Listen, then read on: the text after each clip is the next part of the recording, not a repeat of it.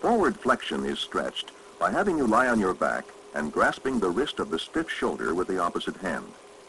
While the muscles of the stiff shoulder stay relaxed, the opposite hand provides gentle force, pushing the shoulder so the arm is pointing first up towards the roof, and then as close to the completely elevated position as possible. As with all stretching exercises, the shoulder is taken to the point where things are tight and held there for a count of 10, while effort is placed on relaxing the muscles completely.